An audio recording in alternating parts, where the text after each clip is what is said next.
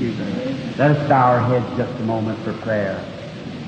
How many would like to be remembered tonight in prayer, just for raising up their hands? Thank you.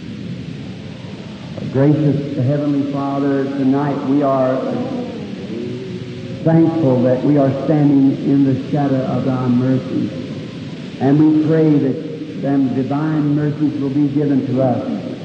We are so happy that Jesus died for us when we were yet sinners, and now has brought us nigh to God by the shedding of His blood, and that we might have our sins forgiven and have a right to the tree of life. And tonight, as we look around and there in the emergency room and finding those precious people so sick and right unto death nearly, to feel that divine power of God moving in like waves over the building, we know, Father, that You're near to give mercy to all that will call upon Thee and believe. There are many sitting in here tonight, Lord, in the shadows of death. May, when this service is over, may death flee. Grant it, Lord. And may the life of God come in, give new life and new hope, new health to those that are sick and afflicted, to those that are without God and without Christ in the world, alienated. May great light shine on their path tonight, and may they become Your disciples. Forgive us of anything that we have done or said that would hinder this prayer from being answered. And may the Holy Spirit take the reins of the meeting and circumcise our hearts from unbelief unto faith in God, that God might work through us tonight to will His will in our lives and for others. In Jesus' name we pray. Amen. Be seated.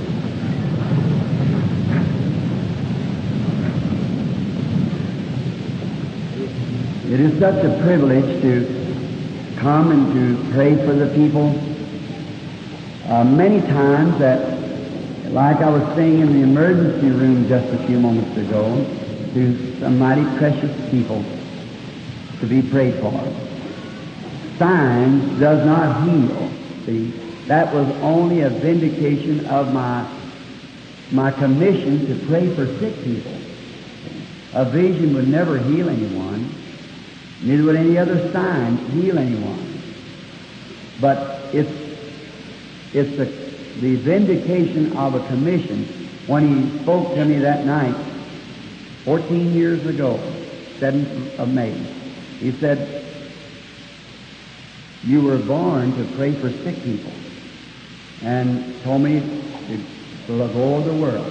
And I said to him, they would not believe me because I'm not educated, and he said, as Moses was given 2 signs, I would be given 2 signs. He said, at first the people would put their hands on me, and then I would be able, if I not use my own mind, just tell them what was wrong. He'd speak it. Then said, if you'll be sincere, it'll come to pass that you'll know the very secret of their heart.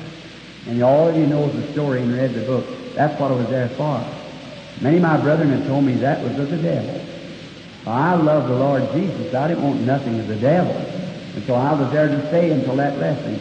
And then when he told me about the Scripture, then I knew he was right.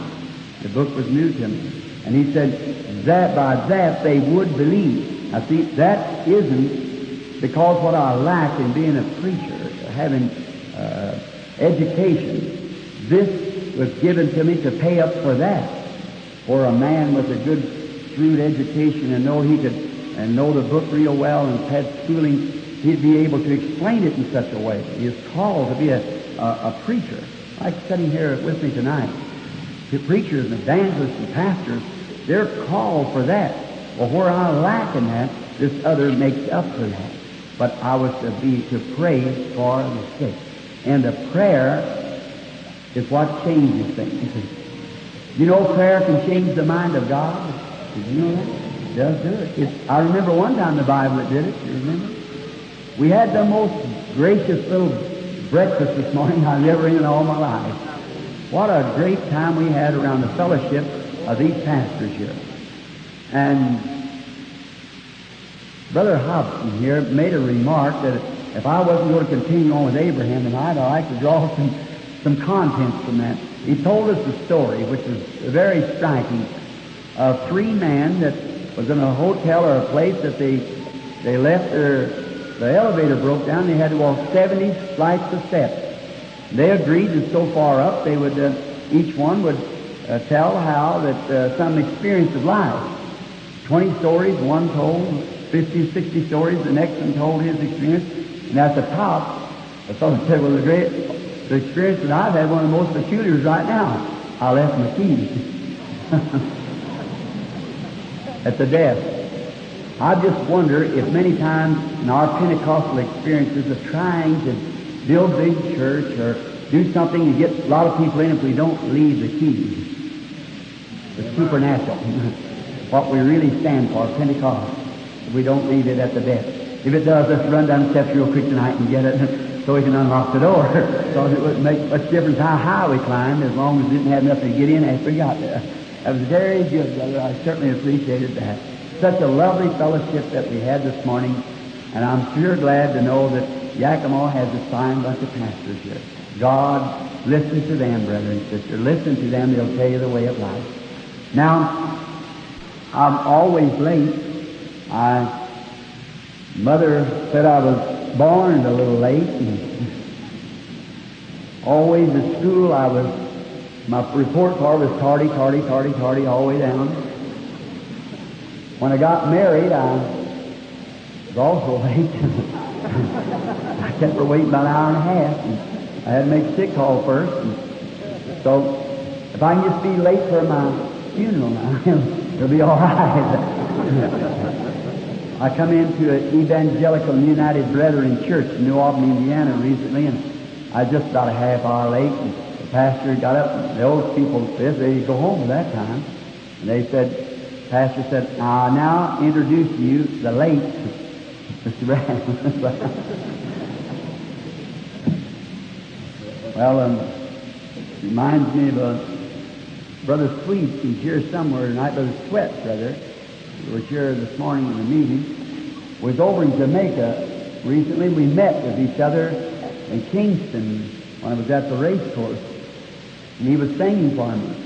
And that night, the celebrity of the island had brought us out for a businessman's luncheon, and people were there all the way from Cuba to attend this luncheon of shoe manufacturing, team workers, and so forth. And so one fellow said to me, he said, are you a preacher?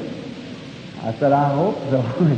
He said, what are you doing hanging around with these Christian businessmen? I said, well, I am a businessman. So, oh, you are a businessman? I said, yes, sir.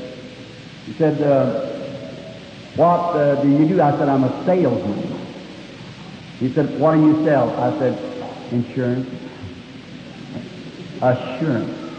Not insurance, assurance. He said, he misunderstood me. He said, what insurance is that? I said, blessed assurance. And he said, I sell that. I said, if anybody here tonight is interested in the policy, I'd like to talk it over with you. I'd sure like to tell you about it. I'm agent for the Eternal Life Insurance Company. So I'd like to talk it over with any of you all around the altar here. I'm sure we got some agents here who keep the policy right up and going. You see, they keep it going. A friend of mine, Wilmer Snyder, he's got a Baptist brother out here somewhere preaching. He's courting me up. He's here. I'd like to take your hands again, Court. And Wilmer and I were very good chums in school, and he said one day he got to selling insurance. So he come up to my house and he said, Billy, I'd like to talk to you about insurance. Now, insurance is all right, but I don't have any of that kind. We're always paying to the undertaker. Why not give something to the uptaker instead of the undertaker? So insurance is all right. I understand that. I understand that. He said, Billy, I'd like to talk to you about some insurance. And I said, oh, I have it, Wilmer. Oh, he said, pardon me. My brother's an insurance agent. So he said, oh, I'm sorry. He said, I wasn't butting around Jeff, your brother. I said, no. I said, I have insurance. And he said, and my wife looked at me standing there as if I was a hypocrite. See, she looked over and thought, well, what's this? And he said, what company are you with? I said, the Eternal Life. And he said, he said, that's very good, Billy, but I'm going to tell you something. That won't put you in a graveyard out here. I said, no, but it'll get me out. I'm not interested in getting in. I said, I'm interested in getting out. So, if anybody's interested in such policy and don't have one, well, we'd like, is that right, brother? Amen. We're agents here for that tonight. Yes, sir. I'm not worried about getting in the graveyard. The thing is getting out. So that's what I'm trying to say, is the way out. And Christ is that way. I'm so glad I have the assurance. And right before us, each one of us, sets a great big dark door. I know it sets before me. Every time my heart beats, I'm one beat closer to that door. It's called death. And when I come to that place, to where I know my last beat is beating, and I have to go into that place, I don't want to go screaming like a coward. I want to wrap myself in the robe of His righteousness and go into my death knowing this, that I know Him in the power of His resurrection, that when He calls, I'll come out from among the dead one day. And that's our purpose of being here, just for that. Now, I'll try to finish my text tonight as Jehovah-Jireh, if possible. We just got carried away last night, So, we left Abraham last night and the journey as an old man of 75 years old, that God had called him and had called a total separation. And we learned in our lesson last night that God requires a complete separation from all the world. And the Scripture says, if you love the world or the things of the world, that's Abraham's seed, the love of God is not in you. So we must get to a spot in God, a place in His grace, until the things and pleasures of world, I don't mean the physical pleasures like you go out and sit under a tree and keep cool or take a little ride in your car, but I mean the worldly pleasures, drinking, gambling, and evil things. If you still love those, the love of God isn't in it. That's how we can check ourselves to see whether we've got the faith or not, when the things of the world is dead and gone from us. And then Abraham, we found out, didn't obey God just right. Now, he made ready and had faith in the promise. But see, we can still have faith in the promise and then not obey, still it'll hinder us. Now, you can say, I believe in the Holy Spirit. I believe I should be baptized with the Holy Spirit. Now, no matter how much you believe, you've got to obey that commission. See? Just faith alone won't work, because faith without works is dead. That's right. Just like the borderline believers. Just people today, you find in the Bible it says, for it is impossible for those which were once enlightened and made partakers of the Holy Ghost to fall away to renew themselves again unto repentance. Seeing to crucify to themselves the Son of God afresh, and count the blood of the covenant wherewith He was sanctified an unholy thing, and done despite to the works of grace. Now in Hebrews 10 it also says it's a fearful thing to fall into the hands of the living God. And those people, you've seen them come to church. They'll come and they'll say, oh yes, I believe. And yes sir, but they believe it, but they'll never lay their hands to it to turn one wheel to help it go on. See, now that's just like it was in the Bible, like Caleb and Joshua come back with the evidence that they'd been over in the land. But those other believers, they said, oh, it's too great, we can't do it, but they hung along just the same. They never got to enter the promised land. Just those who come back with faith that we could. Now, what if that group would have looked? Now, they said, well, the Amorites and so forth, well, we look like grasshoppers to them. Well, but to see Caleb and Joshua still the people, because they wasn't looking at the Amorites, how big they were, how big the cities was, but they was looking at a promise. God said, I'll give you the land. It's yours. Now, God gives you your healing. Each one of you, it's yours. Well, now, God just didn't go over there and take a broom and sweep out Canaan and all the Amorites and Hittites and all of them and sweep them out and say, come on, Israel, this is yours. We've even planted the crops for you. No, sir. They had to fight every inch of the way. That's right. But they had the promise of victory. God told Joshua, wherever the soles of your foot tread, that I have given you. So footprint meant possession. Remember that, sister in the wheelchair. Footprint means possession. Every time the soles of your feet set, that's it. Take that much ground. Say, I couldn't wiggle my finger yesterday, but I can wiggle it today. You got that much possession. Just keep moving on. Just keep going on. Tomorrow you can wiggle your hand. Next day your arm. Then the first thing you know, here you go. Just keep it going, you see. Footprints is possession. When you come to total obedience, then you can have possession. But until you totally obey, you've got to completely surrender your own thoughts, your own will, your own mind, and let the mind of Christ operate in you. Now, do you think the mind of Christ in you would say the days of miracles is past? You think the mind of Christ in you would say the Bible is right in some places and not in others? The mind of Christ would sanction every word that Christ ever said. It's right. So if you don't use your own mind, just use His mind. That's how visions of nighttime. If I use my own mind, what could I do? I couldn't do nothing. But just yield myself to Him. And then He uses my mind, my eyes, my mouth, my all. Just yield it. That's the way you do it. That's the way these ministers do when they're preaching the gospel. They get up there and take a text. Well, they just start off to preach and yield themselves to God. They're ministers. The first thing you know, the Holy Spirit, maybe take them on another text, take them somewhere else. Someone said to me not long ago, said, Brother Branham, said, you never stay with your text. You ought to stay on the highway. I said, everybody I preach to don't live on the highway. I have to go down the lane sometime to pick up one down here somewhere. So I have to get off on somewhere else, just where He leads me. That's about the way it goes, isn't it, brethren? You have to get off the highway somewhere and go down this way and pick up one here and over here. You don't know you're saying it, but you just follow the way He says it. It's speaking to somebody up there, down here, over there, somewhere. It's for them. If you just follow His leading. Now, when finally we find when Abraham come to total obedience and come to the place that he was everything out of the way. His father died. Lot separated himself from Abraham. Then God told Abraham, rise and walk through the land. It's all yours. Oh, I love that. Every time I think of that, I get a religious feeling just as soon as I do it. See, rise and walk through the land because you possess it all. That's the way we do with this Bible. As soon as we become Christians and filled with the Holy Spirit, we're seeds of Abraham and heirs of every promise. So just walk through the land. Every bit of it's yours. See what you got. See if the Holy Ghost is the same today as it was yesterday. See if everything that God promised is just the same. See, it's yours. Amen. When Christ died, you know what He did? He gave you a checkbook when you become His child. And at the bottom of every check has got Jesus' name. Now the only thing you have to do is co-sign this check with Him. Surely you're not afraid He won't keep it.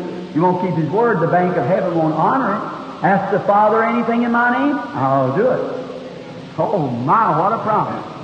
Or could you put your name on the check with Him tonight? By His stripes I was healed. I, William Branham, was healed 1900 years ago by His stripes. He's got His name signed in His own blood at the bottom of it. The Father will recognize that. You just try it once. Don't try it, just do it. Anybody can try it. Take somebody who knows what they're doing to do it. That's right. It ain't a try. We don't go out trying.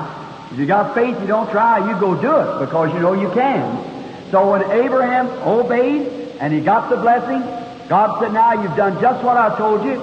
Walk through the land. Every bit of it belongs to you. And then we found later on, last night in our course of study of Abraham, as we were bringing him up to where he called Jehovah Jireh, we find out in here that Abraham come to another place that God was going to confirm this covenant. Now, if you notice, I want to stop just for a background on where I'm going on. God always gives signs and wonders of and confirmation of His promises. Now, how many in here has received the Holy Ghost? Raise up your hand. Are born again Christians. That's a confirmation that He's still God. Is that right? That's a compromiser. He's still a healer. How could a man ever preach divine healing without preach divine grace without preaching divine healing? I don't know. What is sickness? Sickness is an attribute of sin. Before we had any sickness, we had no sin. Sin come as a result of sickness. Maybe not your sin, but the sin of your parents. Just like it was given down to you when you were born, and so forth. Now, you don't have to just, if a great dragon or an animal like a lion had his paw hooked in my side, it was a tumor or cancer and trying to kill me. There's no need of just trying to cut his foot off for divine healing. If you just knock him in the head, it kills the whole thing. And when Jesus died for sin, He died for every attribute that sin ever produced. See? So when sin was finished, it was all finished. The complete plan of redemption. So we are, you just knock him in the head, but the sin question kills sin, you kill every attribute of it. See, what is sin? Unbelief. So when you kill all unbelief, why, you know it, God's Word's right, that He's the same yesterday and forever, so all the promises are yours. Walk through the land, it's all yours. It belongs to you. Just enjoy it, it's yours. God gave it to you. The grace of God give it to you. It's all yours. When the sin question's over, you've received the Holy Ghost, everything you have need of in life's journey is right there in the Bible for you. Everything you have need of. Today, there's a woman sitting in the meeting tonight, our minister's wife, who came down from Yakima. And I had a little interview with the woman today. And sitting there, the woman had something, the doctors had done, said such and such a things to her, or something in there, and she was making ready to die. And the Holy Spirit, sitting right in the room, come right around and reveal the thing. And as soon as it touched the woman, she ripped out a great big cry of joy. She was healed. God touched her body and healed her. Are you here, Sister Rasmussen? Where are you at? Are you in the building here somewhere? Sitting back there. Yes, sir. The Holy Spirit come into the room and reveal the thing, open it up. There was no way of, I didn't pray for her. I didn't have to pray for her. When you know the truth makes you free. Oh, I like that, don't you? The truth makes you free. When you know that Jesus died for your sins, and you've accepted Him as your Savior, and you've got the Holy Ghost, and by His stripes you were healed, if you know that truth alone makes you free. Amen. No need of prayer. It's not praying, it's just believing. Believing the truth. Sometimes we have to pray to bring that truth to our heart. But God give us every instrument nearly that there is of the kingdom of God to work with to bring faith to the people. Give signs, wonders, everything to do it. But when He does it, then it's a finished work. God did it when He does it to you and you believe it, accept it, then your healing is that's all there is to it. You have to believe the Word of God. Now I'm going down another lane just a minute. But recently I had a meeting in a certain city, and there was a lady come on the platform with stomach trouble. The Holy Spirit told her, said, oh, this happens hundreds of times in a run of a few months. It told her she had serious stomach trouble, told her who she was, where she come from. That was all true. And said, you suffered this stomach trouble for a long time. Told her what kind of an ulcerated condition it was and what the doctors had said, the type of doctors that attended to her. That was all true. Then she started to leave the platform. I had to watch that. See, and then when she started, I seen another vision. Remember, that time it's thus saith the Lord. I told her, go eat, for thus saith the Lord, you're healed. On down the line, went on through it. She went home that night, and there was one of her neighbors went and had a big lump on the side of her neck, like a fatty tumor, right beneath the chin here, or the jawbone and the collarbone here, a big tumor, about somewhat stuck out an inch or more. And the Holy Spirit said the same thing to her. Thus saith the Lord, you're healed. Well, that night going home, they was in the same car, so they discussed it. Well, they said maybe we'll be all right. Well, the lady went home, and I told her, the Holy Spirit told her rather to go ahead, that she was healed, so she went home, thought maybe she could eat. My, did it make her sick. And so then the next day, went on for 2 or 3 weeks passed, and she was no better at all. And so her husband told her, said, now, honey, I don't mind you giving testimony, but said, just remember, said, you're no better. And said, you're bringing a reproach upon the cause. Of you saying that, said, you're saying that you're healed when you're not. She said, look, dear, she said, that man never knowed me. How did he know me? And we live 150 miles where he never was. And said, he told me exactly the truth, word by word, and you know that. And said, then when I started to leave the platform, he told me, thus saith the Lord, you are healed. Said, if I spend another 50 years testifying it without any results, I'll still say I'm healed. So that's it. That's the idea. She had it. And so a few days after that, one morning, she was standing washing the dishes. The children had went to school, and her husband had went to work, and she was washing the dishes at a window, and said just like a cool feeling passed over. And somehow or another she went on, never noticed it, just maybe like the shiver or something, and said she just went on washing dishes. Said a few moments she got real hungry, so hungry she couldn't hardly stand it. And oats always made her sick. You know what oats does to an ulcer. So she got a couple spoonfuls of oats out of one of the children's plates and swallowed it, and thought she'd go on. Said, I'll know I'll vomit it maybe in a minute, but she always did, because it come right back up. And so she went down and eat this, and she started. Never bothered her, never burned. Well, she went back and finished up the plate. So, first thing you know, she's staying around a few minutes, nothing happened. See, her believing is over then. She didn't have to believe then, it's already done. See, you just believe unto till it's done, man, you know it. So then, it's all the work finished. That's the way a vision is. When it says that certain thing's going to happen, then you just believe until that happens, and it's over. See, you believe it's going to happen. When it's already happened, it's over. So then, after a while, she waited about a half hour, nothing happened. She's hungry again. She fried her up a couple of eggs and got her some toast, made her a cup of coffee, and she had a gastronomical jubilee. She just had her a good time. And she waited up to about 10 o'clock, and she, just fine and dandy, getting hungry again. So she was so happy, she said, I'm going to run down and tell her neighbor. And when she got almost to the house, she heard somebody screaming down there at the top of their voice. And she runs the door and jerked open the door. Here was this woman with a sheet in her hand, shaking the sheet, walking up and down the floor. Said, what's the matter? The woman had the lump on her neck. She said, you know what? Said, this morning I got up and the lump's gone. I've searched all through the bed. I've shook the sheets and everywhere. I can't find it anywhere. See? And they come about 500 miles to testify that. What was it? The angel of the Lord passed through the neighborhood that morning. See? Sometimes God can't answer just at the moment.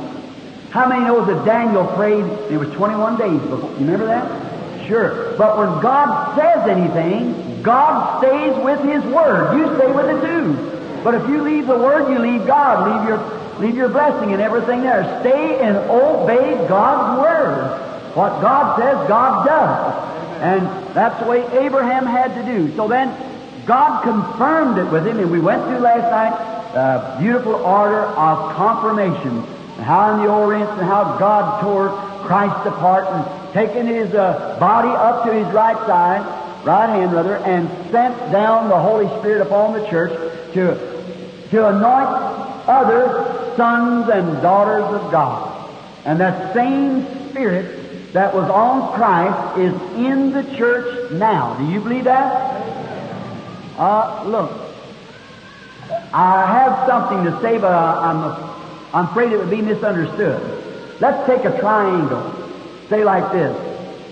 Now we're going to start at the bottom. That was the first Reformation, Martin Luther. Oh, it was a horrible thing to even say he's a Christian then, because you were persecuted and made fun of and everything. Remember, the righteous is always persecuted. Always have been and always will be. Now, that yet plenty of room, just justification by faith. That went on for a while until we had Calvin and Knox and so forth. Then after a while come in John Wesley with a new message of sanctification. The church become in the minority. Then the Wesleyan organized, and they got all different kinds of organizations. Along come the Baptists and the Carmelites and so forth after that. And finally, the first thing you know, begin to rattle out. And now watch, it's coming closer all the time. It's like a pyramid. See? Coming closer all the time. Church becoming in the minority. Then, after the Wesleyan died out on sanctification, along come the Pentecostal with the baptism of the Holy Ghost and the restoration of the gifts. Now she's becoming in the minority. See, again, coming down. Now, it's going to, the Spirit of God was in the Luther, the Spirit of God was in the Wesley, and the Spirit of God was in the Pentecostal. But what is it? The Pentecostal church is an advanced Lutheran church. That's all. It's an advanced Lutheran church. Now, when it comes down to here, the church is going to have to be in such an order. If you've ever been in Egypt, you'll know that the Great Pyramid in Egypt, that they all speak so much of, which many claims to be a prophetic thing that was built before the antediluvian destruction, that I could not say. know nothing about that. But if it was, then the headstone was never put on that pyramid. They found it in different countries and so forth, but it never would come up to the diagram to fit the stones that was up there. It would have to make the cap there, would have to be the perfect stone. If it does have any symbol of prophecy, then the headstone was rejected, just like the chief cornerstone of the Bible was rejected. But now, if we're getting closer and closer, and the Spirit of God has come from justification, sanctification, baptism of the Holy Ghost, that church will have to be so close, and the Spirit of God so perfect working in that church, that when the headstone comes, it'll cap it together, and the resurrection will come, and away will go the church. Now, that's just hearsay, see? But I'm trying to show you a point, that the church has got to come to a place to have the Spirit of Christ in it. The Spirit of Christ operating in our bodies, just like it operated in the body of our Lord. The works that I do shall you also, more than this shall you do, for I go to my Father. Now that was God's promise, that He give the confirmation to our father Abraham, and us being dead in Christ take on Abraham's seed and are heirs according to the promise. Then if we are Abraham's seed, the Holy Spirit lives in us doing the works of Christ. See what I mean? Now watch, as we begin to draw near, let's take Abraham a little farther, we run into it. Just so that we was in the 15th chapter last night, or the 16th. Now tonight, let's jump over to the 17th chapter, the first verse. When God appeared to Abraham then, after he become 99 years old, 99, in the 17th chapter of Genesis. Now when he appeared to him there, he appeared to him in the name of the Almighty God. The Hebrew word there comes from the word of El-Shaddai. El, strong one, Shaddai, Shad means a woman's breast. But Shaddai means the plural, breasted. He's the breasted God. Wasn't that really striking to an old man 100 years old, as good as dead? His life stream is gone. Sarah's womb been dead for years. She's 90 years old. He's 100 years old, and God appears to him as El-Shaddai. I am the breasted God. Oh my! What? Not only breast God, but breasted God. Oh, you that don't believe in divine healing, I hope this grinds real deep. He was wounded for our transgression, with His stripes we're healed. You want salvation for the soul? This breast. If you want salvation for the body, this breast. He is the El-Shaddai, the Almighty One, the strong one. Not only does a woman, her breast is to nurse her baby. God's breast is to nurse His children. And take a little sick baby when it's real sick and fretting. The mother can take the little baby, pull it up to her bosom, and it nurses its strength from its mother. Amen. Oh, do you see it, brother? See, if we are sick, just come up to El-Shaddai. Amen. Lay hold. Nurse your strength and health from Him. He's El-Shaddai. Believe that, sister, that beautiful young woman in the cot. All right. Have faith in it. Believe it. Just hold on to El-Shaddai, the breasted God. Not only does a baby draw its strength from its mother, but also it stops fretting. It's satisfied. He is the satisfied. When a baby begins to draw the strength of the mother into its own body, it's satisfied while it's a drawing. Amen. There we are. Now, if we have taken hold of God by faith and believe that He is the strength giver, by His stripes I was healed, I accept it as my possession. Every promise is mine. The covenant's been confirmed by giving me the Holy Ghost and filling me with His goodness and mercy, saving me from sin, turning my head from the things of the world and setting my affections on Calvary. Now I know that's right. I've passed from death unto life. Something happened to me that changed my whole being. 31 years, that's been sweet and dear to me. It's better tonight than it ever was. I know that something happened to me. All right, that same one that gives me joy and strength and salvation has said, if you are sick, just come right over on this other breast and draw your strength strength for me. Oh, my. You're satisfied. It's satisfied. When I hear the Word of God say, by His stripes I was healed, that satisfies me. Amen. That's right. Don't fret no more. Don't just run from here to there. Don't do this, that, there. Just lay there and nurse your strength and health back again from El-Shaddai, the strong one.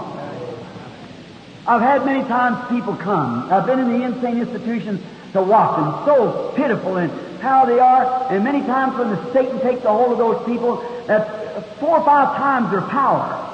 An insane man has many times his power. Look at the maniac of Gadara. Well, they put chains around him, he'd break them. No man could tame him. The devils had a legion in him. Now, if a legion of devils in a man can give him 4 or 5 times his strength, what will the Holy Ghost do when he gets a hold of a man? No matter if he's sick or he's afflicted, you say, well, I just can't move. Let the Holy Ghost take a hold one time and watch what takes place. Yes, sir. Oh, it doubles and triples your strength. Because you're not walking in your strength, you're walking in the power of the resurrection of Jesus Christ. God raised Him up from the dead and loosed the pains of death and giving to us as a propitiation for our sins. And we know that we pass through death and life and have that what we ask for. Maybe it's just one time of nursing you don't get enough strength. Just stay there. Draw from Him until you are walking until the cancer is gone. Refuse to see the cancer. Refuse to see anything that's contrary to His Word. It's not so. Everything, like Jonah, they're lying vanities. I won't even see them. I won't recognize them. No, sir. I see what God said. Don't see the Amorites. Don't see the graveyard. Don't see these things. See the promise of God. God promised it. It's up to God to take care of it. Yes, sir. Now, I know that death's got to strike everyone. Death comes to us all. But sometimes, just because of unbelief, we give up and go to a premature grave. God don't want us to do that. He wants us to trust Him and believe Him and say it so and stay with it, because Lazarus died, that's true. He rose again. And he lived a normal life for many, many years because of the resurrection Jesus gave him. And then, of course, he died again because he'll come forth in the resurrection. Jesus said he would come forth in the resurrection. But he has to go to his rest like all human beings. But until that time comes, let's not be cheated out of life for service for God, because it's Satan's business to cheat you out of it. Yes, sir. But God is El-Shaddai. Amen. The strong one. The breasted God. The nurse, the giver of strength to his sick children. When his children get sick, you say, well, I'm 90 years old. So was Abraham. He was 99 years old. But he was still just a little baby. God said, lean on my breast and nurse Abraham. Amen. What was 99 years to God? You know what your 70 means to God? According to the time, He has no time, He's in eternity, but the 1,000 years, I think, amounts to about 3 or 4 minutes of God's time. You're put up with your whole lifetime for nearly 100 years. So Abraham was nothing but just a little baby. And God said, get up here, Abraham. You're old, you're 100 years old, whiskers is hanging way down like this, the gray hair, and you're just an awful old man to the world, but to me you're just a baby. You're just a baby, Abraham. Climb up here on my lap. Sit down here and go and nurse your strength back again. Everything that He gave Abraham by promise, He gave to Abraham and the conjunction, and his seed after him. Hey, aren't you glad you're Abraham's seed? Oh, so glad. Oh, I feel like singing that song. Every promise in the book is mine. Every chapter, every verse, every line. I'm trusting in His love divine, for every promise in the book is mine. It's yours.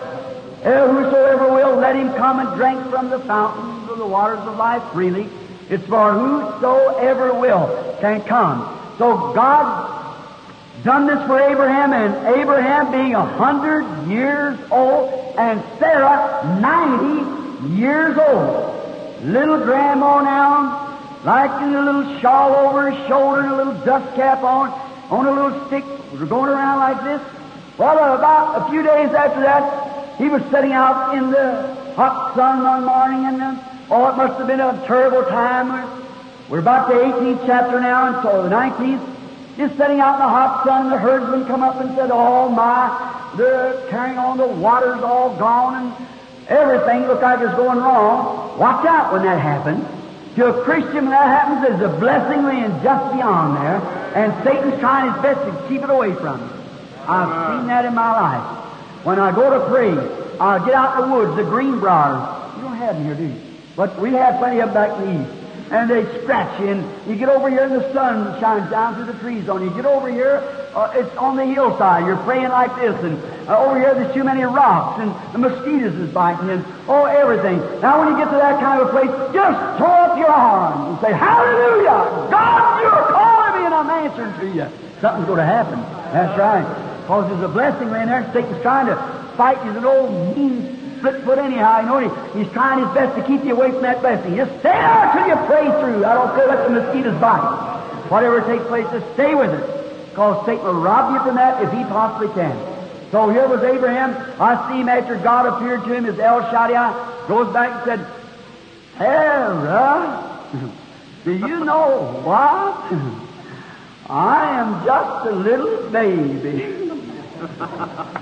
He said, "Honest Abraham, are you?" "Yes," and he told me just to lean on his bosom and nurse my strength back. That's right. He's 99 years old.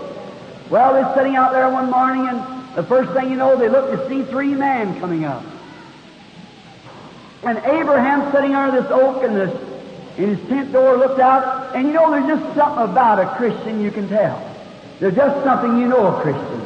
He's ever received the Holy Spirit, talk to him a second, you'll know something's happened to him. He's passed over into Canaan's land. So you notice him, he's marked.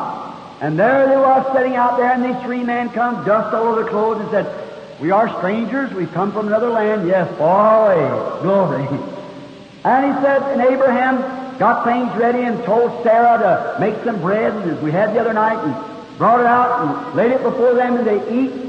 Two of them went out in Sodom, because Sodom was just about ready to be burnt up. And now one talked to Abraham, and these went out and preached to Lot, the pastor Lot, down in Sodom. And he tried his best to bring the people out, but they wouldn't listen.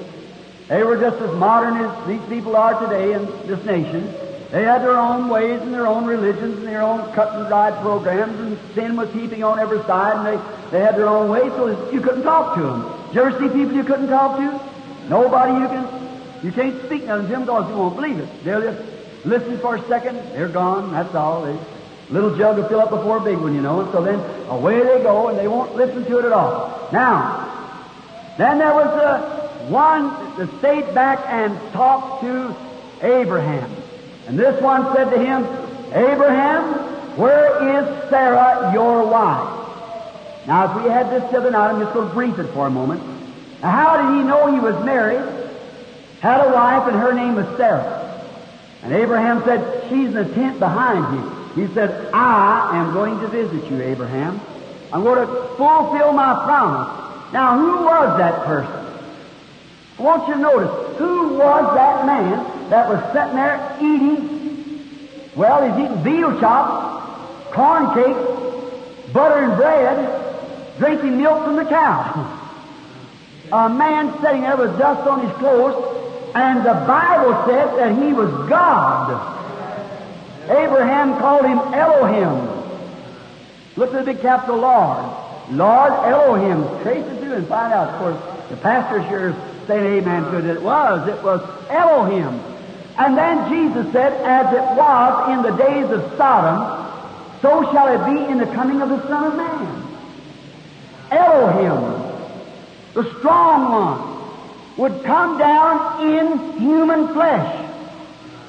Oh, you get it? Elohim, the strong one, would come down in human flesh and would manifest himself by knowing the secret of the heart of the one he was talking to.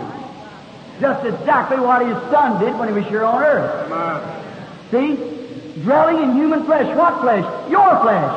My flesh. The Holy Spirit himself. Coming down in human flesh and dwelling, showing signs. Said, "Where's Sarah, your wife?" Said, "She's in the tent behind you." And he said, I'll visit you. And Sarah said, no woman like me have pleasure with my Lord. The Bible said they were both well stricken in age. Well stricken. Think I have pleasure with my Lord again because she was 45 years past menopause. Think that I'd have pleasure with my Lord again, seeing I'm old and my Lord is old. She said that just couldn't be. And the angel, God in human flesh, eating meat, eating bread, drinking milk, sitting there, said, why did Sarah laugh? Oh, Jesus said that same thing will appear just before the fire begins to fall on a modern Sodom and Gomorrah. See how close we are, friends? Amen. Look at the sign in the church. Let me stop here a moment. Recently I was in India, where the Lord gave us the greatest meeting we ever had. Could only stay 2 days. No place to put the people. Estimated 500,000 at the meeting. That's 500,000 people. No place to put them. Outside the city limits, you couldn't get protection, and they'd have riots, and so they wouldn't let us have the meeting outside. We're supposed to last of this October, to be in New Delhi. If I can get released to go, where we got an amphitheater to set 1 million people. So to have the meeting in India.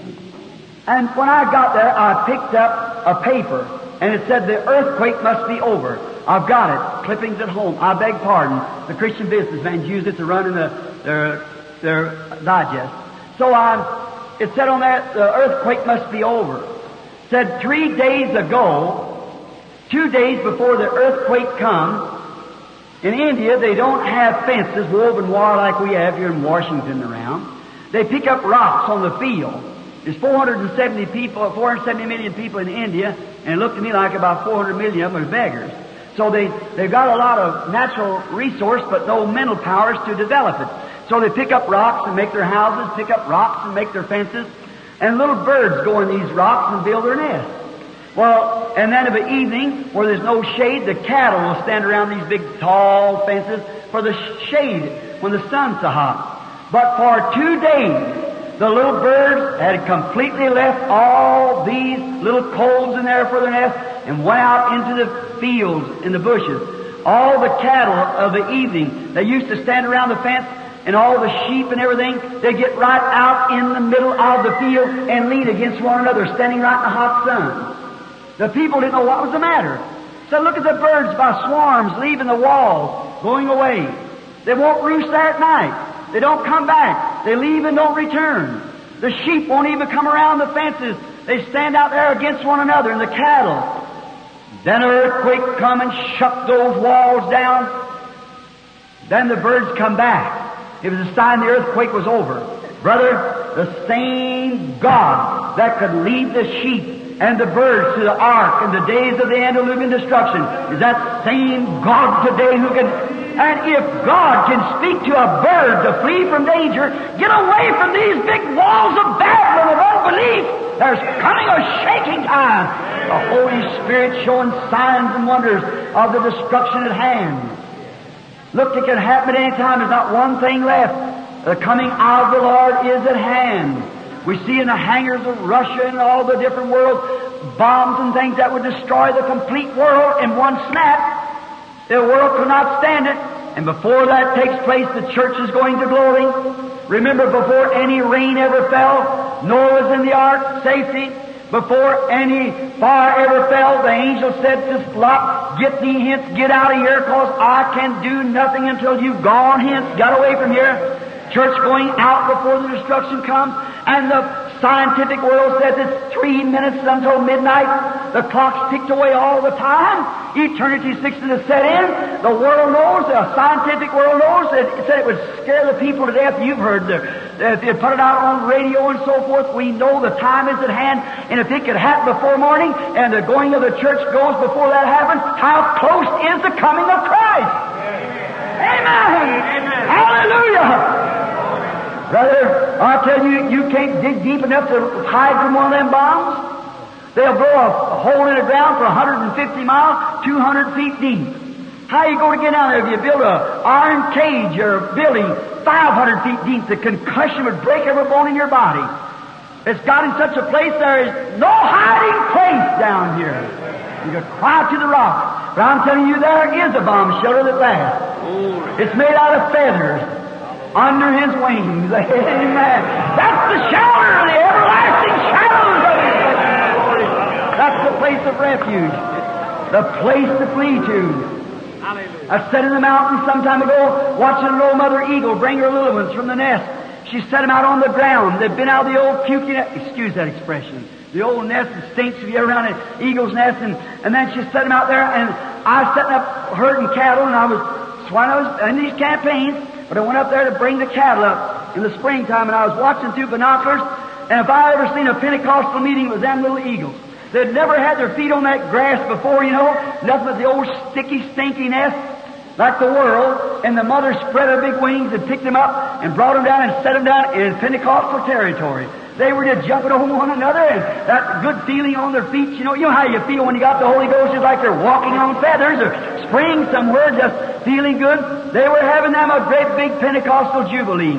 And that old mother, as soon as she left them, she tucked her big wings and flew up on a big high rock, folded those big wings and sat up there and looked out. I thought, oh my. That's what He did. When He brought me out of the old nest of the world, He climbed the ramparts of glory, and His eye is on the sparrow, and I know He watches me. He watches you. Let a coyote come up if he wants to. She'd pick him up so high in the air and drop him, he'd disintegrate. Yes, sir. Nothing's going to hurt her brood. She's watching it. God watches over His Word. He watches over His people. He wants to find somebody that'll believe Him and put trust in Him. The glories above, watching. The first thing you know, I heard a roar, and a green from over here towards Washington, as in Colorado. I seen a green streak coming out. A storm was a-coming. Thunder and lightning. That old mother sat there and she sniffed that storm a little while, and she throwed them big wings and let out a great big scream, and down into the valley she went. When she went down there, she threw her big wings out, just made a big call, and every one of them little eagles run and jumped out on that mother's wing and tucked their little feet and held on to the feathers, put their little bill and caught on to it, and them great big wings began to move. Glory! They'll call me Holy Roller anyhow, so we might as well get started. Yes, sir. When she tucked them big wings, she began to raise right facing that wind. And they could pierce the wind coming 60 miles an hour. And them little eagles holding on to that wing, she went right straight into the hole in the rock. I said, oh God, I threw them binoculars down and danced over the top of that hillside. I said, someday the power of God will spread forth His great wings across the earth, and His eagles will grab a hold into the rock of ages. Lift for Thee, let me hide myself in Thee, while there waters flow. Yes, sir. Hold on to that rock of ages. I was up at Gary, Indiana, having a meeting. That's when this little girl, Fred Astaire's dancer, was called out of the meeting, and Rosella Griffin, the alcoholic, and all those great things taking place just recently. They take me down to the steel mills there to show me around what it was they was doing. And one of the fellows, a Christian man, they had a bunch of lathes where they was running this machine shop thing, scraping off all this stuff they was making, and so after a while there's a little whistle blowed. And when they did, each man took off his apron, took his broom, and swept all the shavings out into the middle of the floor. He said, now watch, Mr. Branham, I'll show you something. I said, yes, sir. Another little whistle blowed, every man took off. And down through the room in the aisle was laying a big pile of shavings. He went over there and pressed the door like that, or a button like that at the door, pressed it, and here come a great big magnet coming through, roar, making a noise coming through, down to another place, coming down, and it passed right down across all them shavings, and all them shavings jumped right up because it was magnetized to that magnet. He went right back out over a big cupola, he pulled a little thing, demagnetized that, and it all dropped off into a big cupola to be molded and made over. I said, is that the way you do it? He said, yeah. I said, hallelujah. I said, what's the matter with you? I said, listen, I noticed all them shavings didn't go. Why didn't all of them go? He said, because they're aluminum. So they're not magnetized to the magnet. Oh, I said, glory. I said, why didn't that piece of iron go there? He said, you see, it's bolted down. I said, oh, God. He said, what's the matter with you? I said, I'm thinking about another great magnet. Hallelujah. The Son of God hanging yonder in glory. Someday there'll be a sound like a rushing wind, and here He'll come.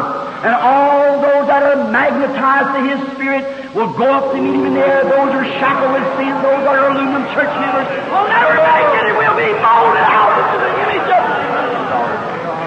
Oh my, what a day that will be. Keep my soul magnetized, Lord, with your Spirit above all things. Let me take the key with me while I come up this ladder. Yes, sir. For someday He will come. The Bible says He will. And I want my soul in harmony with Him. I want this contract, like I told last night. I want to be filled with this part of the contract, waiting for that to come. Amen. All with the covenant, like He confirmed with Abraham. Now, He said them things that happened. I want to give some of us old people some courage right now. You might differ a little on this. If it does, you do this just like now I do when I'm eating cherry pie. That's my favorite pie. And when I eat cherry pie, if I hit a seed, I don't eat the seed. I just throw the seed out and go on and eat the pie. So when I'm eating chicken, all preachers like chicken. When I hit the bone, I don't say that chicken's no good and push it back. I just eat all the meat off the bone and leave the bones. So that's the way you do what I'm going to say now. If you can't, just eat what meat's on it. The rest of it seems like bone or seed. Just leave it alone. See, leave it lay there. Why don't you watch what God did to Abraham and Sarah?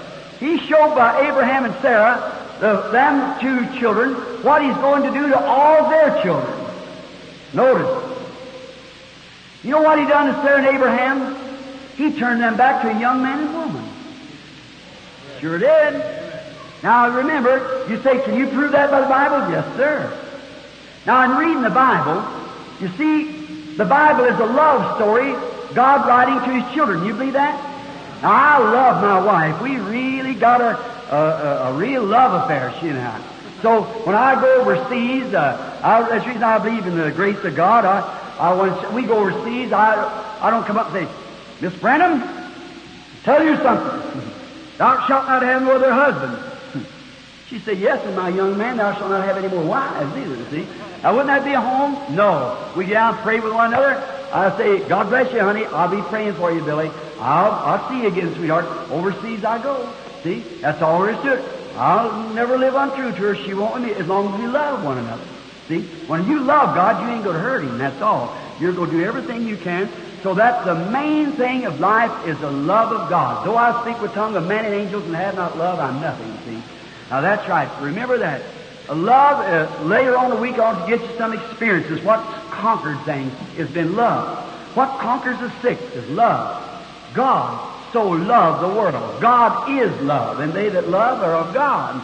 Now remember, that's not filial love, that's agapo love. You know, the godly love. Not this your free love that call it in churches, things like that, but this is agapo love, God-sent love, real, genuine love. Now, and then going overseas, I wouldn't say that to my wife. Well, we just love one another. Go ahead. Now, notice in reading the Bible, it's a love letter to the church. Now, when I get overseas, Meady writes me a letter. She says, Dear Billy, I'm sitting here tonight, just got the baby to sleep and so forth. She's saying something here, but you see, I can tell what she's talking about because I love her so much. I know all about her, and I can read between the lines. I know what she's saying. See? Reading between the lines. Now, God wrote the Bible a love letter to His church. Until you read with love, you'll never be able to, a whole educational program, ever find God. You've got to have the love of God in your heart. Then you read between the lines. That's where the real thing lays. I appreciate what Meady says, but it's the love that I find between the lines that counts to me. That's the way it is with the Bible. I read between the lines what He's saying. Now let's read between the lines just a minute. Sarah and Abraham was both old now, so this will get you out of your thoughts, or kill that to begin with. The Bible said, the very same chapter, that they were both well stricken in age. He was 100 years old, 99, and she was 90. 100 years and 90 years. Now we know that a man well stricken in age, 100 years old, stooped in his shoulders, and gray hair hanging down, gray beard. Sarah, a little grandma on her cane, little dust cap, going around, and God told him that he's just a baby yet. So I want you to notice what He done to them. Now He turned them back to a young man and woman. Here's what He done. Now if you notice, immediately after that angel appeared to him, See, now that right after that angel appeared, their transposition, they come back to young man and woman after that. Now, when this angel of the Holy Spirit, Sarah and Abraham become a young man and woman. I can just see Sarah get up one morning and say, Abraham, dear, why, that hump getting out of your shoulders. Why, Sarah, them beautiful eyes like an angel is coming back. That faded dark was in your eyes is all fading away, and that hair's coming black again. He turned them back to about 20 years old apiece. I'll show you where he did it. Now, you just watch. Now they took a 300-mile journey. That's quite a long ways for an old man 100 years old and a woman. Isn't that right? 300-mile journey down into Korea in the Philistine country. Measured on the map how far it is to see. It's a long ways down there. And then the thing of it was, there was a young king down there by the name of Amalek, hunting himself a sweetheart and fell in love with Sarah, Grandma. With all the beautiful Philistine girls as there was there, them Gentile girls. But here comes Sarah. He said, that's the one I waited on, Grandma. And Abraham said, Sarah, you're fair to look upon. So I pray thee, say you're just my sister. See? Oh, my. Don't you see what he done? Well, look, even after that, Abraham, after even the death of Sarah 45 years later, God let him marry another woman and had 7 sons besides daughters. Amen! You see between the lines what he done? Now, let's just say another thing. Before Sarah could have that baby, excuse me, my sister, this rude expression, but I must say it. Now, we know that God had to do something. She was not fertile. We know that. Sarah was sterile. She could not have the baby because he'd lived with her all these years and she had no baby. Now, God had to make her womb fertile. First thing. Now, they didn't have these health and hygiene bottles in those days, so he had to give her new milk glands because at that age, those milk veins is dried up. Well, a woman of 100 years old going into labor should have had a heart attack. He had to make her a new heart. So see, he just didn't patch her up. He just made her a young, beautiful woman. As a promise he's going to do to every child of Abraham. Amen. Amalek fell in love with her. Old grandma, a little bitty hat on top of her head, and said, oh, you're fair to look upon, dear. You're fair to look upon. Yes. Nonsense. He made her a beautiful young woman. Sure it is. What he's going to do to us old people one of these days. Change us back. Hallelujah. All the days of my appointed time, said Job, I'll wait till my time comes. Amen. When my change will come. Yes, sir, we'll be changed in a moment, in a twinkling of an eye, and be caught up together with them resurrected ones to meet the Lord in here and forever be with Him. Oh, I'm so glad I can say I'm one of them. Amen. I feel so religious.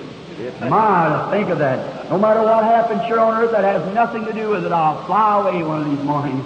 Yes, sir, changed it. And I want you to notice another thing, how God takes care of His people. Did you notice? Now, Amalek said, oh, that's just the one I've been waiting on all these years. So he went to take Sarah for his wife. But you remember, out of that pure lineage had to come the Messiah. And God plagued his house. And there was Abraham sitting out there just kind of, he was in the promise. He had the, now just as you say, I'm not worthy of it. You think Abraham was worthy of it? No, sir. After a man went out there and said that about his wife, said it was his sister, and let another man take his wife to save his own skin. Sure, he wasn't worthy of it. But God don't look at you whether you're worthy or not. It's your faith in what you promised him you will be if he'll just do something for you. There Amalek, I guess a good brother, said his prayers, washed himself and stretched his big feet out to have a nice sleep, folded his hands and said, tomorrow I'll marry this beautiful Hebrew woman, tuck her into the house and put on all kinds of fancy clothes and earrings and fix her all up, you know. Just only 100 years old, you know, it's about all she was, but she was back to a young woman. And then the next day when he thought he'd get married, God appeared to him in a dream and said, you're just as good as a dead man. Yes, sir, you're as good as a dead man. Said, you've took another man's wife. So that's a good lesson, brother. You've took another man's wife. Oh, he said, well, Lord, you know the integrity of my heart. You know that she told me that that was her brother, and he told me that's my sister. and the integrity of my heart. He said, that's the reason I kept you from sinning against me. But her husband is my prophet. I'll not hear your prayer, but take his wife back to him. Let him pray for you, and I'll heal you. Oh, I love that. God's grace to his children. The power of faith, the power of prayer changes things. Oh, brother, sister, we're living in the shadows of his justice, the shadows of his coming. That same God that lived in Abraham's day is just the same God today. He's the same yesterday, today, and forever. Oh, hell could never break one of his promises. God stays with his promise. There's nothing that can ever change him. Oh, if we could only believe him, only realize that. People, I'm telling you, your Pentecostal people are seeing so much and have through your life since you become children of God, seen so much of the goodness and mercy and glory of God, so it's become too common to you. It's too common. You don't, that makes you lose faith. Or you just think, there's many people, maybe you go over into Africa, down into Asia, down into Australia, some of them people have never seen it.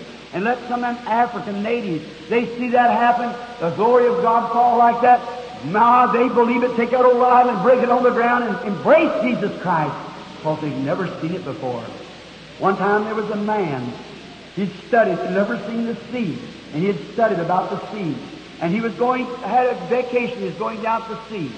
And so he met an old sailor, coming from the sea. And he said, as he went along, he said, where goest thou, my good man? He said, oh, I'm going to the sea. I have never seen it. He said, oh, I long to hear the wild call of the gulls as they fly in the air. I want to see the briny waves from the blue raised up and capped. I want to smell that fresh salt water. So I've read about it, I've thought about it, but said, I'm going now to see it. The old salt pulled his pipe out of his mouth and said, I don't see nothing so good about it. He said, I was born on it 60 years ago. See, he had seen so much of it. So it become common. I think that's what's the matter with us Pentecostal people. You see the glory of God so much till it becomes common. Never let it become common. We must always reverence it and respect it and believe it with all of our hearts.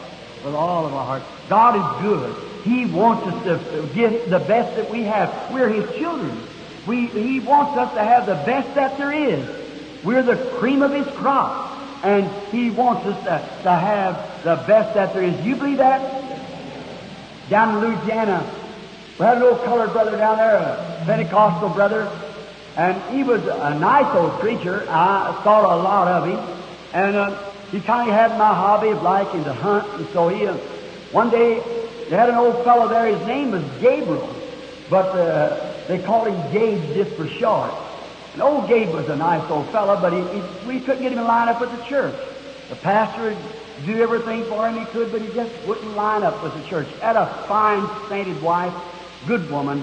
She prayed constantly, and the pastor tried to get him to come to church, but he just wouldn't do it. He loved to gamble a little and so forth and drink a little. He just wouldn't line up with the church. One day the pastor went hunting.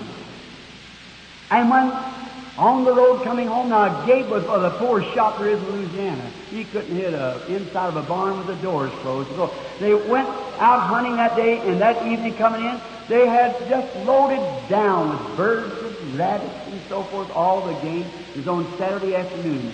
They was going hobbling along an old familiar path along the side of a hillside. Old Gabe kept looking over his shoulder, seeing the sunset. Walk on a little farther, directly down his big dark cheeks, the tears begin to roll.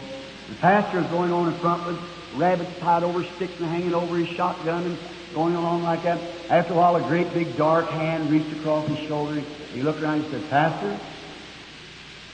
He turned around and said, Yes, Gabe. Says, you see that sun setting under? Yes. Said, that's setting on both of our brows.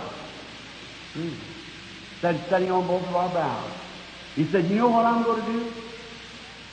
He said, I'm coming down to the Mona's Bench in the morning. Down south, I don't know what you know what the Mona's Bench is here at the office. He said, then I'm going to rise up in there, I'm going back to my precious wife and take my seat. And after you baptize me, I was going to become a member of this church. And I'm going to remain in that church until death shall set me free. The pastor dropped his gun, threw his arms around old Gabe, and he said, Gabe, you know I'm happy to hear that. He said, I want to ask you something, Gabe. He said, what sermon did I preach that caused you to change your mind? Or what hymn did we sing in the church that caused you to change your mind? He said, Pastor, he said, I appreciate every sermon you ever preached. I always enjoy them because you tell the truth. He said, I enjoy every song that I hear the choir sing. He said, because I know it speaks of heaven and of God. But said, it wasn't that, Pastor. He said, you know, Pastor, I couldn't hit nothing. I'm a poor shot. And said, just look at the meat that God has given me. Said, surely He must love me, or He wouldn't be so good to me. He said, because He loves me, I love Him. And from this day on, I'm His servant. Brother, that's it. If we would just look around and see how good God is to us, count our blessings, then we'd be willing to take our place at His throne. Let's bow our heads just a moment. If there's someone here who would like to say, Brother Branham, I know that God's been good to me and I haven't been good to Him. I would like to raise my hand and say, I want to serve Him. I want Him to be my Savior. I'll raise my hand to Him now. Now, I pray that the sincerity of your heart will come to the spot now, this glorious anointing of the Holy Spirit. Now, you may all be Christians, that I don't know. But the Holy Spirit knows. The same one that reveals the secret of the heart will speak to you now and let you know whether you are a Christian or not. If He says that you're not a Christian, will you raise your hand and say, God be merciful to me. I now want to accept Jesus as my Savior. Would you raise up your hand anywhere in the building? Anywhere? God bless you. I see that hand. Will there be another? God bless the lady here. Some up in the balcony to my right, along that way. Will you just raise up your hand? I now want to believe on the Lord Jesus Christ. He's been good to me. I haven't been good to Him. I ought to give my life to Him. Some of you young folks up there, at the change your time of life, that reckless rock and roll age, won't you come serve the Lord Jesus and have eternal life? Let me persuade you in Christ's name to be reconciled to God. God bless this little one back here holding up her hand. Balcony to my left, would you? God bless you, sonny boy. Another, God bless you, young lady. God bless you, sister dear. Is there another? Would just like to accept Christ now as your Savior. Say, I want to be remembered in prayer, Brother Branham, as Christ being my Savior. Down on the bottom floor to my left, these aisles over here, someone over there, raise your hand that hasn't. Raise your hand, say, remember me, Brother Branham. The aisle to my right, over on this side, God bless. God bless this one. Yes, God bless this little girl. God bless this lady here. That's good. Now with our heads bowed, let's pray.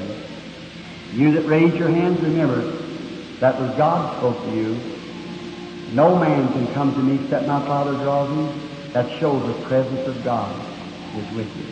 Our Heavenly Father, let Thy goodness and Thy mercy grant it, Lord, rest upon this audience at this moment, especially upon those who raise their hands. I didn't finish my text tonight, Father. I didn't get to the subject. But I felt real strangely to stop right at this moment, talking about your goodness, how that you changed Sarah and Abraham. There may be many in here, Father, that will not be changed at that day.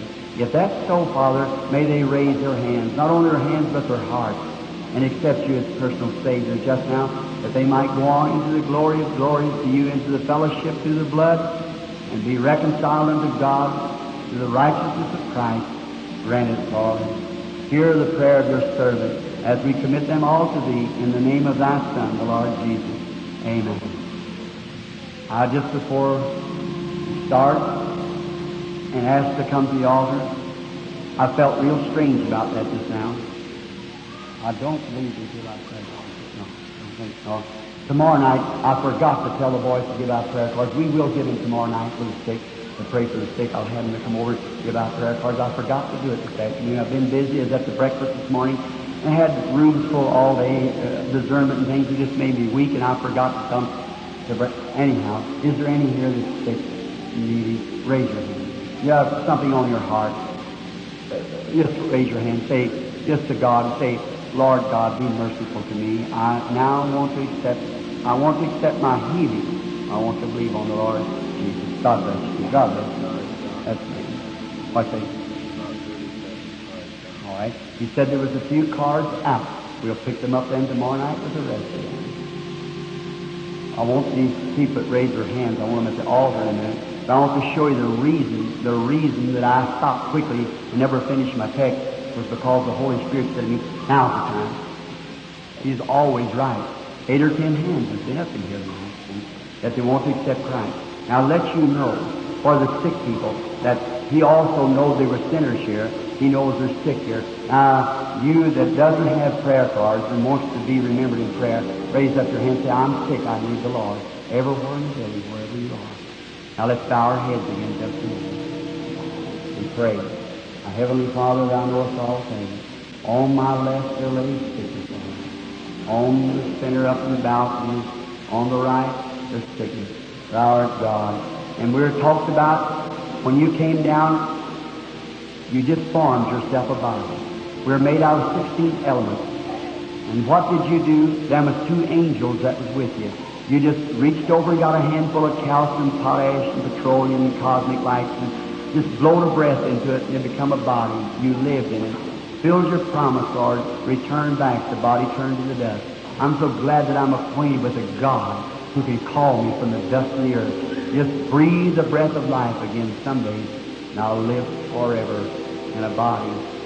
Lord, let it be to everyone here. And while these sick bodies are struggling with the Spirit of God in them, they're needing healing, Father. I pray that you'll let this message be confirmed tonight, that you're God and you heal the sick. You patch up this body that we can glorify Thee. Grant it, Father, in Jesus' name. Amen. Now, reverently with your heads down, I want to start and see if the Holy Spirit will take me right across the building.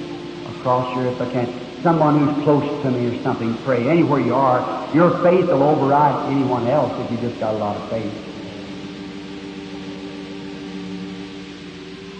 Just pray. I'm watching for the light of God. That light, to me, I don't know what it means to you. They usually have a picture laying here that I hold up before the audience. No doubt the boys have done it in the meeting. Hold them up, the light, the picture of the angel Lord.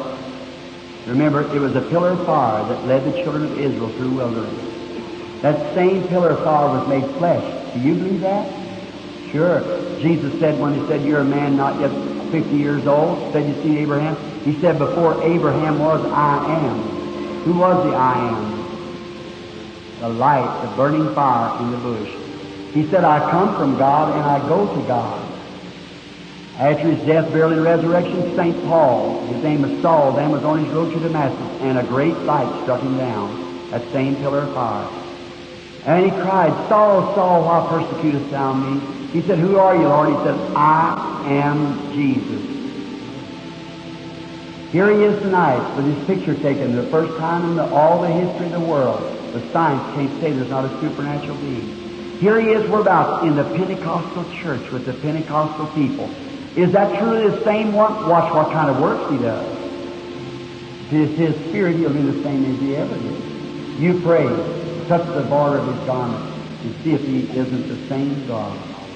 Just pray like the woman did that touched His garment. You say, may I come up and touch you, Brother Branham? He didn't say if you touch me. I'm not the high priest. You touch Him.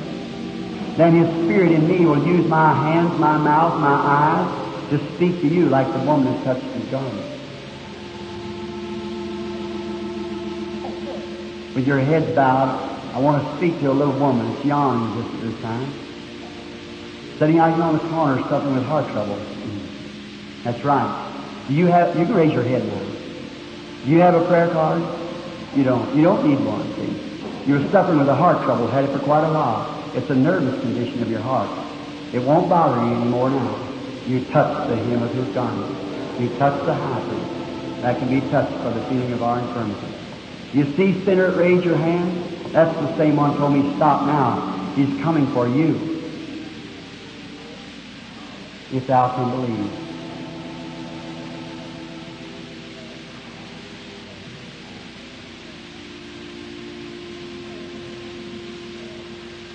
There's a man sitting right over to my left, sitting way down in here. He's suffering with trouble in his neck, in his back. Praying if you just believe, sir, with all your heart. Mr. Christensen, stand up just a minute, sir. I do not know you, isn't that right? I've never seen you in my life or talked to you. Is that right? Shake your hand like this. We're strangers. That's exactly what was right. That's exactly what your name is. That's all he said was true. You believe you receive what you've asked for? Go home and have what you've asked for. If that isn't the same angel, here, I'll turn my back. The angel of the Lord's in that district right now. See if it's the same angel. There's a woman sitting right behind the man. She's praying for her husband because he won't go to church. You believe, sister, that he will go to church if you'll raise up if that's true? There's her hand, see? Stand up, sister, so the people can see. Wasn't you praying, Lord God, about your husband? And he says, that's the desire of your heart, and pray for me to call you. Raise up your hand. She's so overcome. Just at this time, she's standing there. Was those things true, what was said? If that's it. All right. Do you believe? Have faith in God. Here, see if it's the same angel that met Abraham. Not me. This is just a vessel he can use. You're a vessel he can use. Have faith and believe. Let's see, I believe it's went over on that side. Let's go to this side. See if the Lord God can grant it. Now, Lord, with my eyes closed, I pray that the people will understand that it's not your servant, Lord. It's the confirmation of your word. Sinners will be called up to the altar in a minute. And let them know that the very God that talked to Abraham, that dwelt in human flesh, some kind of flesh, he created. We are flesh that he created, and promised through the righteousness of his Son that we'll be sanctified and given gifts, that his Spirit would move in us like it did before the destruction of Sodom. Let it be, Father, I pray in Jesus' name.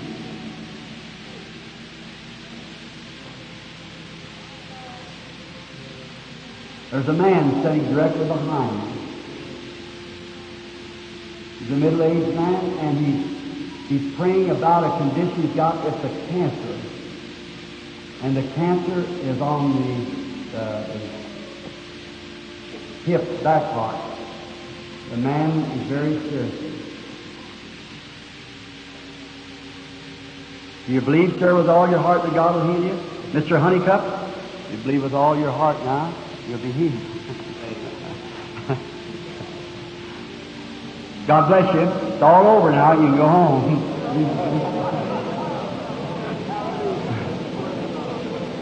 You believe on the Lord? That's His goodness.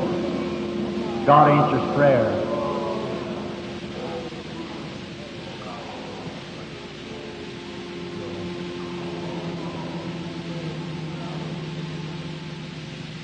There's a woman sitting behind me in this direction somewhere. She's suffering with a nervous trouble. I see her, she stands before. Yes, she's been prayed for before in my line, somewhere. She was healed, her and her son. She's suffering with a nervous trouble now. Her name is Mrs. Booth. Believe on the Lord Jesus Christ. Have faith and be healed, and God will make you well.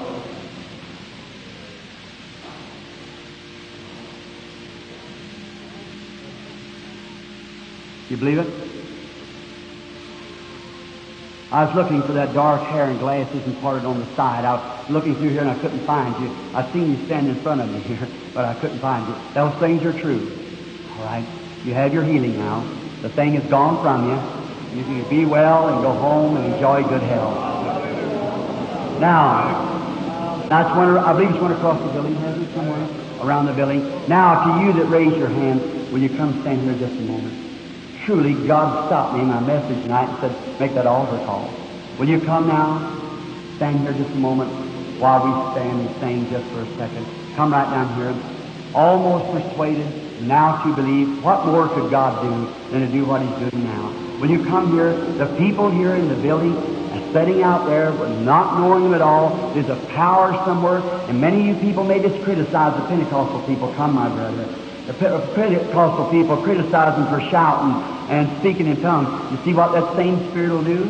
It's just coming greater and greater because the coming of the Lord is coming near. That's right. The hour is at hand. Will you rise and come here and stand down here before me so I can pray for you?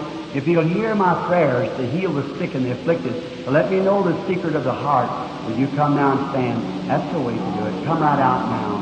That's good. Come right down from the balcony. We'll stand right here and wait for you, friend. This is more important. Right in the midst of my message, the Lord Jehovah Jireh had it on my heart to make a point, and the Holy Spirit said, stop right now, stop right now. Tell them of my goodness and call. Come right on out. Almost persuaded now to believe. God persuaded. Almost persuaded. Christ to receive. Sing now, some souls. What going? Now listen, the Holy Spirit goes. Would you breathe that Spirit from you? No. Come on. Come right on. I wait. I want to say something. A crippled woman is coming down, a young woman in a wheelchair, being pushed down. The last woman come down that line the other night in a wheelchair. The next night was healed and went home well. That's right. Remember, out of a wheelchair. Oh, to you that can walk, and this young woman being wheeled down. Won't you come? Almost persuaded, harvesting time. Almost persuaded. Come down from the balconies, will you? You that don't know the Lord, knowing that you're saved. Come, that harvest is almost past now. Almost, you say, almost come, cannot avail. Almost is but to fail. Sad, sad, that bitter wail.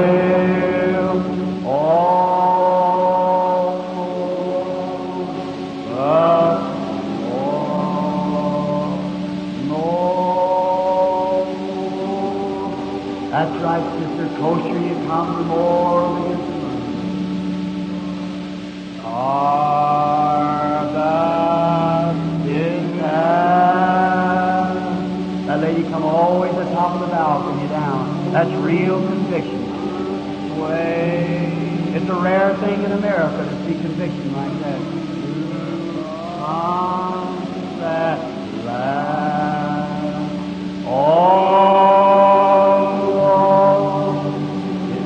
Not obey. Almost is but to fail. That bitter wail. Almost. Just think how it's supposed to be. At that day when you think that you've missed the place. Maybe before morning, maybe bleeding on the highway in an accident, quivering, jerking, jumping. The doctor says, all gone. You feel your pulse coming up your sleeve. Oh, why didn't I go? The Holy Spirit said, you're not right. You know you're not. But I didn't do it. I was ashamed because I professed to be a Christian.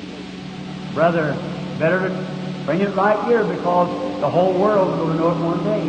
Let's make it right now. Come on. Won't you come once more while I'm asking the personal workers to come with them and stand around and the minister brethren, if they will, come around to these people here while we lead them to the throne of God in prayer. Almost persuaded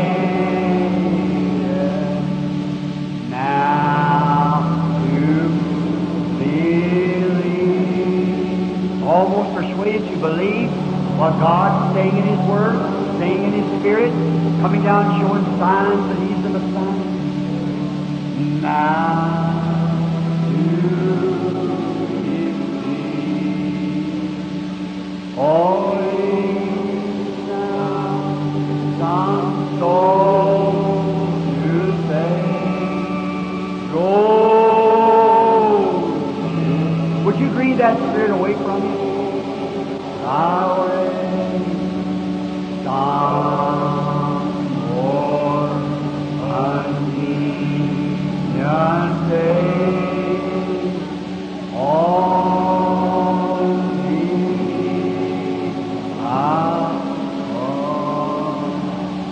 there may not be a more convenient day. Now, we've got a room over here. I believe it's prepared. Right back. Now, I want to offer a word of prayer for these, then we're going to take them back in the room. These sinners that's repenting. Then we're going to call for those who want the Holy Ghost. And we're all going back together, back here in the room. Then we'll dismiss the audience, and we will stay till it's over. Now, you people come here on the conviction that you believe that Jesus is the Son of God, mourning for your personal Savior. Jesus said, if you're ashamed of me, I'll be ashamed of you before my Father and the holy angels at that day. But if you will witness for me or stand for me, I'll stand for you at that day. Now let us bow our heads. Gracious Heavenly Father, we bring to Thee these people tonight upon confession, coming to the waters of separation, that they might be sprinkled from their unclean soul, that they might be washed in the water by the Word, and brought to renewal of life, walking into the holies now, to walk into the Shekinah glory.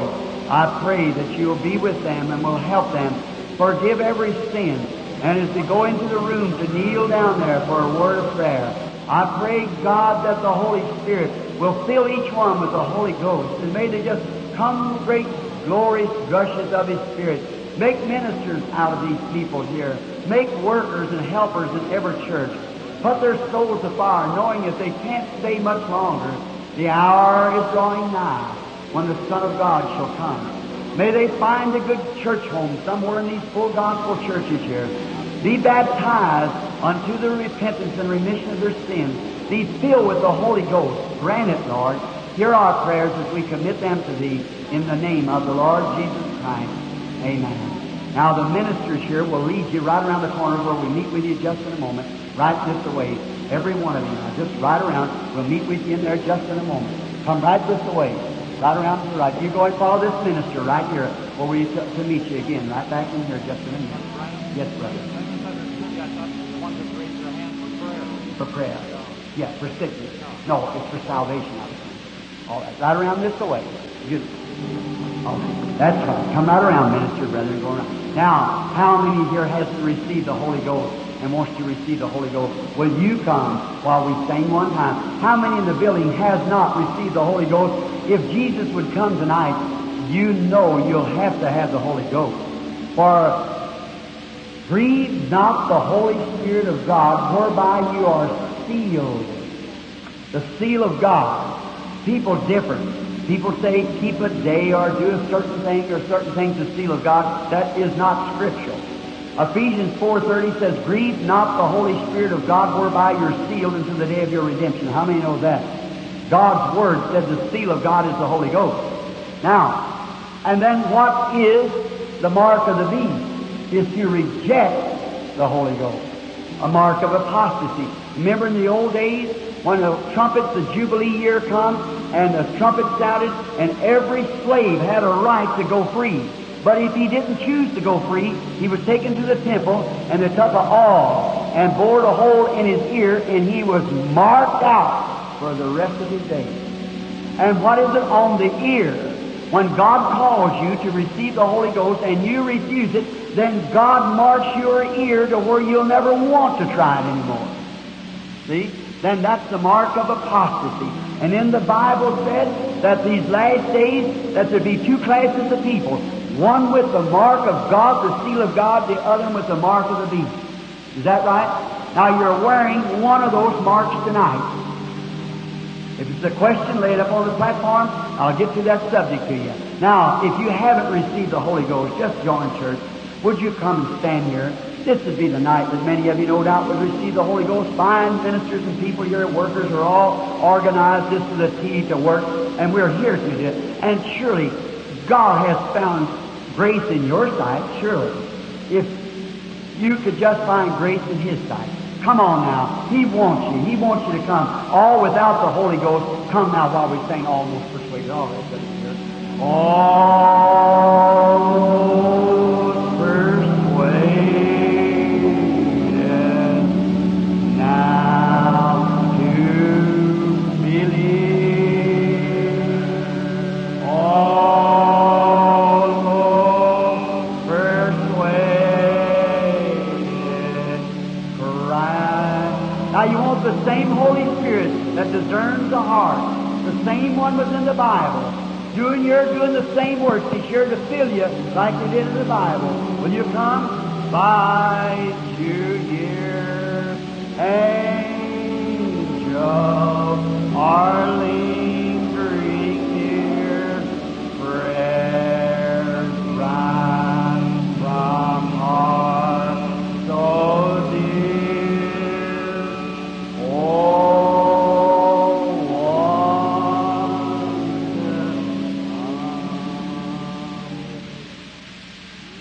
Let me sing you a little verse without the music. Nations are breaking, Israel's awakening. The signs that the Bible foretold, the Gentile days numbered, with sorrows encumbered. Return, O dispersed to your own. The day of redemption is near. Man's hearts are failing for fear. Be filled with God's Spirit, your lamp trimmed and clear. Look up, your redemption is near. Nations are breaking, let's sing it. Israel awakening, the signs that the Bible foretold. The Gentile days numbered, with sorrows encumbered. Return, O dispersed to your own. The day of redemption is near. Man's hearts all over the world are failing for fear. Be filled with the Spirit, your lamp trimmed and clear. Look up, your redemption is near. Oh, don't you want? Nations are breaking. That's right.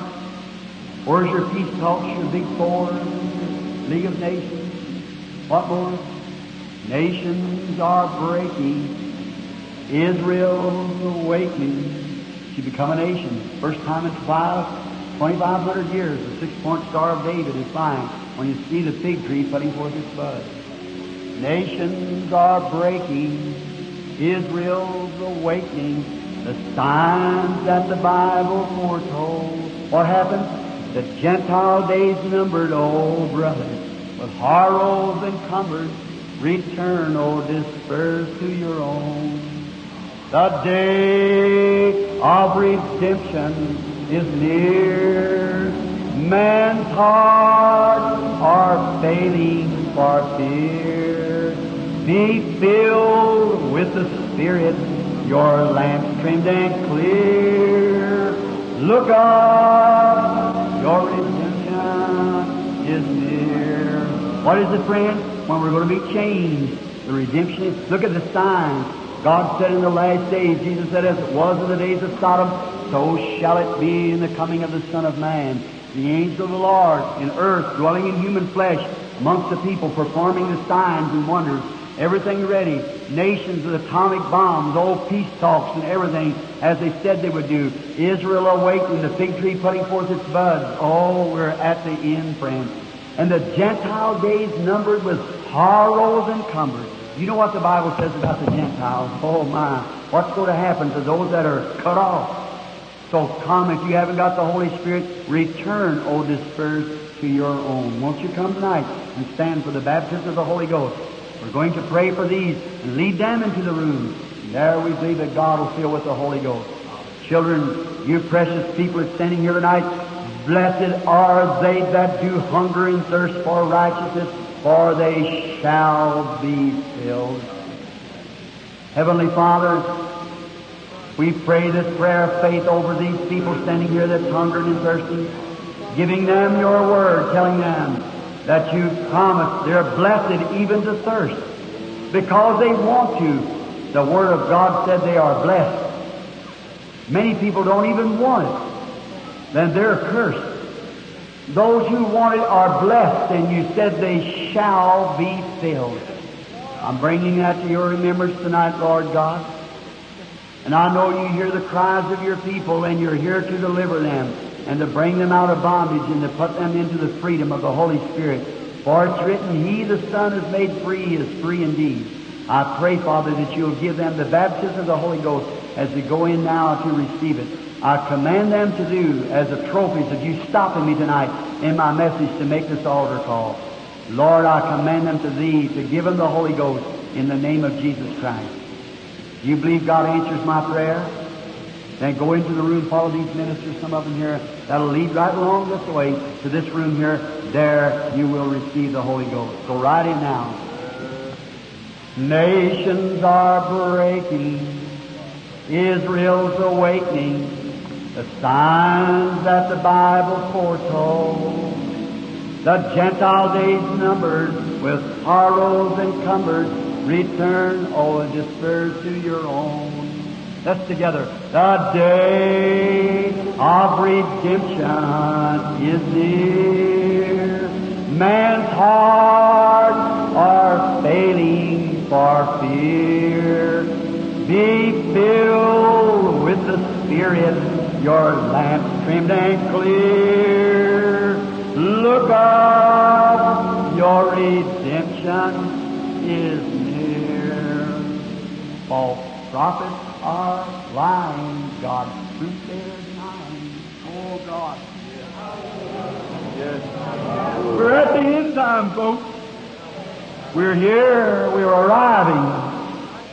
Why did He stop me tonight? Why did He do it? I don't know. Don't think I'm beside myself. I know exactly where I am. But I'm wondering why. Is there a preacher going in there? Is there something? What's the matter? Is somebody's last call? I don't know. Strange. I don't understand it. That's right. I cannot understand it. Just as I was coming to the climax of my message, He stopped and said, this is the time. This is the time. Speak of my goodness and call. And I did it. Just exactly. The people feel sure. Has everybody in here got the baptism of the Holy Spirit? Raise your hands. All it has is raise your hands. That's fine. God bless you. That's wonderful. All right. Is there still sick and afflicted in here while they're in the room? Raise up your hands. You want to accept your healing now. I believe He'll make every one of you well. Don't you believe it? All right. Now let's do as we do each night. Lay hands on one another. If you ever want to hear raise your hands, you have the Holy Ghost. You couldn't have the Holy Ghost without being a believer. If you say you got the Holy Ghost and deny the power of God, you have a form of godliness but denying the power thereof. See? So you're not a child of God. You have an Antichrist spirit. The Word of God will say every time it's the truth. God's Word. Aren't you glad tonight? The God's promise. Look here, to you Pentecostal people. The Bible said, if you all speak with tongues and there be no interpreter, and one unlearned come among you, then he'll fall down. God bless you, son. He'll fall down and say to you and say, why, you're all mad. Is that right? But if there be one prophesy and reveal the secrets of the heart, then they'll say, truly, God is with you. Is that right? See what's in the church tonight? God's Spirit moving right back in, just exactly the way God said it would do. Oh, it'll be light in the evening time, won't it, folks? The light is, I'm so glad that it's the light, aren't you? We'll walk in the light, beautiful light. Come where the dewdrops of mercy are bright. Shine all around us by day and by night. Jesus, the light of the world. Let's sing it together.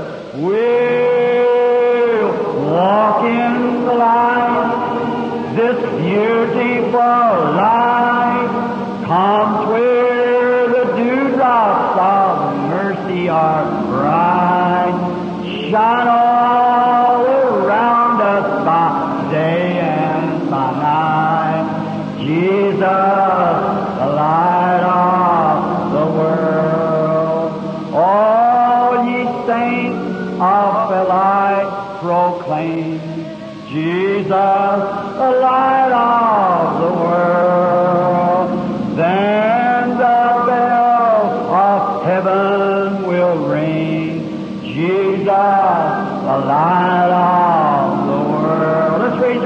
start singing.